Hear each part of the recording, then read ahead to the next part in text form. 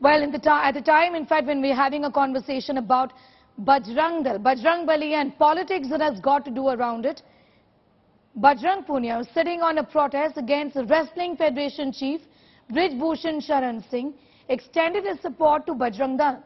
Sharing a story from his Instagram account, a post that read, "I'm Bajrangi, I support Bajrang Dal." Punia showed his support for the right-wing organization, which is in news after the Congress announced to ban these organizations in Karnataka.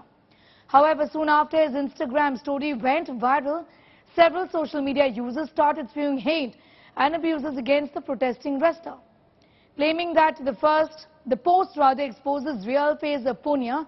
Some of these social media handles called Punia an RSS supporter and a bigot. Also urged people to withdraw their support to the ongoing protests by the wrestlers at Jantar Mantar.